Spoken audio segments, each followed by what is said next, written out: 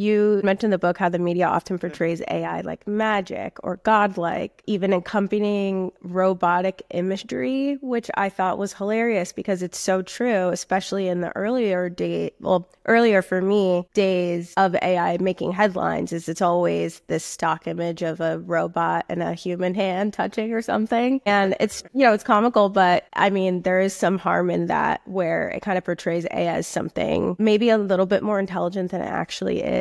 Yeah, especially when they're talking about, I mean, AI can mean many different things, right? That's one of the central messages in the book, but especially Mhm. those robot images are hilarious when they're talking about a glorified Excel spreadsheet, Yeah. right? And how we visualize and think about AI is going to dramatically change the kinds of questions we might ask about it. Even if we're inclined to be skeptical, if we're thinking about it as a robot, we're going to ask, is it going to turn on me? But if we think of it as a spreadsheet, we're going to ask, okay, where is the data coming from? Who has done any kind of quality check on the data? Those kinds of questions.